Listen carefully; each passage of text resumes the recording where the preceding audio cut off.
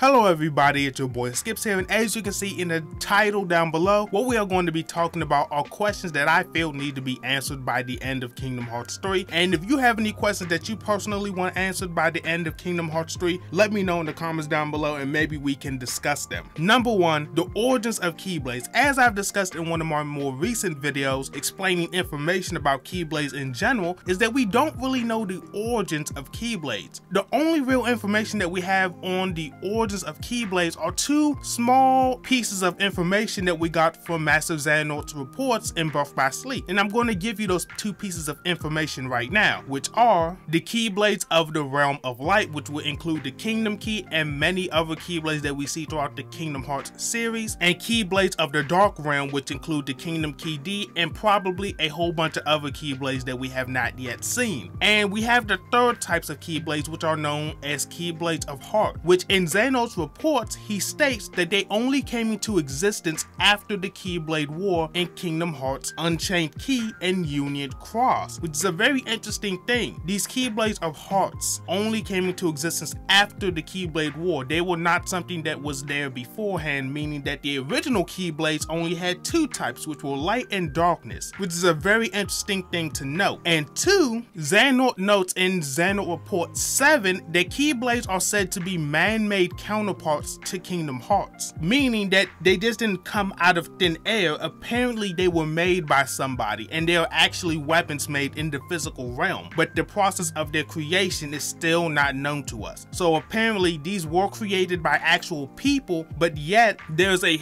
huge process into getting these all-powerful and mighty weapons, and for some reason they are known as counterparts to Kingdom Hearts, which probably could lead us to understand a little bit about Kingdom Hearts abilities, seeing as they're supposed to be a counterpart, something similar to but not exactly the same. So with that being said, that is one thing I really want to know about in Kingdom Hearts 3 is who made the Keyblades, why were they even made, and what exactly is their direct connection to Kingdom Hearts. Whether somebody who used to live on Kingdom Hearts made the Keyblades, or somebody who wanted to use Kingdom Hearts power but couldn't control it made the Keyblades to imitate it, we don't know, but hopefully that can be explained later on. Question number 2, what exactly is Kingdom Hearts? As we know at this point, this is a big question that a lot of us want to know. This is not anything unique, but we have to know. It is the end of the Xehanort saga. This is what we have all been building to. This is Xehanort's master plan. This is his goal to open Kingdom Hearts and see what comes after.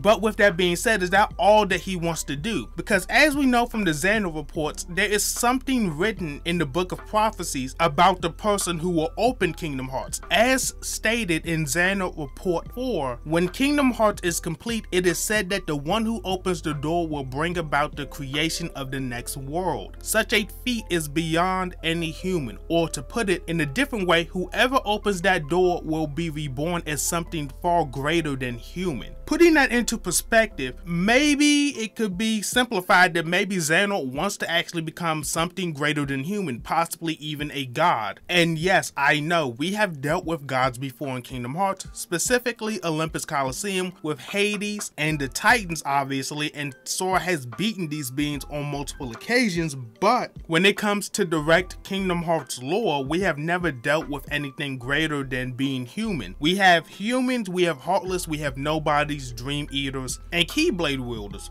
Other than those little categories and some other things, none of them have ever been categorized as being something greater than human. Yes, some of these things are terrifyingly strong, but nothing to the point of what Xehanort is saying in his reports. Somebody who is literally bringing in the next era of the next world. Somebody who's literally creating things as they see fit, seeing somebody as a literal god. So with that being said, that could lead into many different things. What does this person becoming greater than human entail? Will this person become the next Kingdom Hearts? Will this person be trapped on Kingdom Hearts? Will they fuse with it, or will they become something brand new completely? We don't know, but that is something that we know about when it comes to Xehanort's dream of seeing what lies beyond and what that actually entails and seeing the world after that. So leading on from there are a lot of things that could go down with Kingdom Hearts and what it actually is and what will happen when it finally is used to its fullest extent. But as far as we know right now, Xehanort purely wants to see what lies beyond when Kingdom Hearts is summoned and when it is used to create a new world, a world that's in perfect balance, whether that is him opening it up or possibly even another character. But moving on from there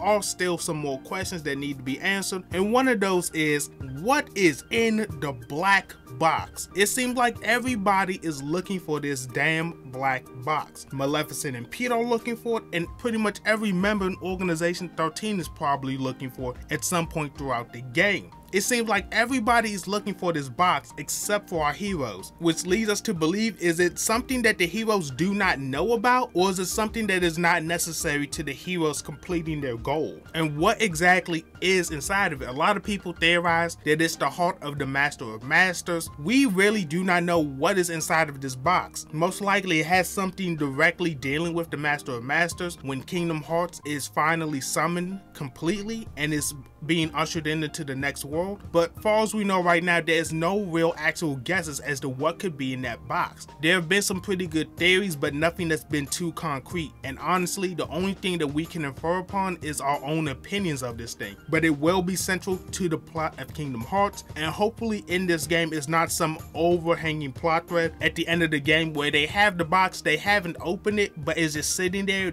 letting us know that maybe that will be the continuation of what will start up Kingdom Hearts 4 and beyond. Hopefully we settle this thing in Kingdom Hearts 3 and move past it. And last but not least, let's get a sense of the direction Kingdom Hearts will be going in from this point forward. As we know, I've mentioned it many times before, that Kingdom Hearts 3 will not be the last game in the series, and it will only be the end of the Xehanort saga or the Dark Seeker saga, whichever one you wish to call it, but it will be coming to an end. And as Tetsuya Nomura said, Kingdom Hearts is Sora's story, and he will be our protagonist for future games, but obviously, like many things, that could be subject to change. So if this is truly the end of the Xehanort saga, and let's say Tetsuya Nomura changed his mind and he said, you know what, Kairi, Riku, Mickey, Donald, Goofy, they've been through enough stuff already, I'm gonna let these guys rest, they deserve a good long break and they don't have to come back for the next series. I want it to be definitive in how it ends, kind of letting the fans know that this is probably going to be the last time you see these characters in a prominent place within the series. Kind of letting us know, like, while they may still be in the series and they'll be appearing in other games, they will not be the main focus and they'll take more of a backseat compared to our new cast. I would love to know that. If there is something to be done after Kingdom Hearts 3 that is going to need Sora, Kairi, and all of these characters that we have had built up throughout the first saga of Kingdom Hearts, I want Tetsuya Nomura to infer that through the secret ending that he said he is adding in some of the first week patches that he said will be coming to Kingdom Hearts 3 upon its release. So hopefully we can get a sense of all of that, whether we're going to get brand new characters or Sora and our cast of characters now are going to stay the main characters, and hopefully the secret ending is a little more clear cut compared to Deep Dive and the original Birth by Sleep secret ending in Kingdom Hearts 2, because while I love those endings and they're really freaking cool, atmospheric, and I just love the way that they were made, they were really abstract, even for my taste. If they stay like that, so be it, because then again, those trailers and secret endings were more of a concept of